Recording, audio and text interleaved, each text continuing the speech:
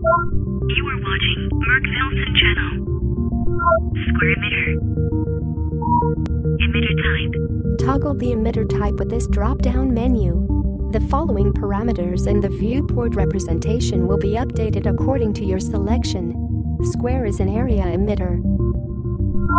Volume. This feature creates a defined volume of particles. The size of this volume is defined by the emission area and the value entered here.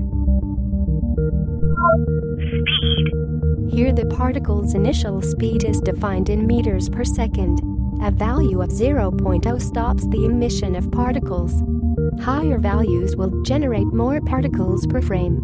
The number of emitted particles also depends on the fluid's resolution settings.